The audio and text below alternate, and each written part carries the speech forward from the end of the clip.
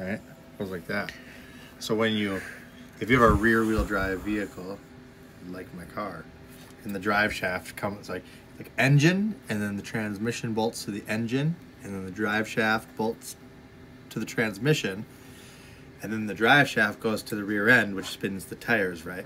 Well, the drive shaft, careful, the drive shaft bolts to a yoke that slides onto these splines. Yokes. Yeah, yokes. See the spline here? The splines, all these splines. Don't let him eat it. See the splines? Yes, I see the splines. So the yoke slides onto the splines. Drive shaft bolts to the yoke. So it's all connected, right? And so when the drive shaft spins, it spins this pinion, the pinion gear, which then in turn spins this ring gear.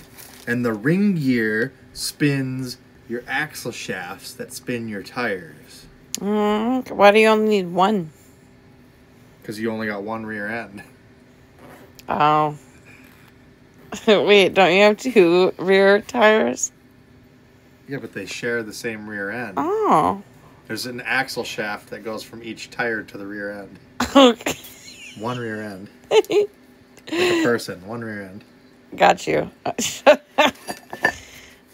Yeah. Hopefully it's the right size. Hopefully they gave you the right part for once. I see it. I see. Oil. No.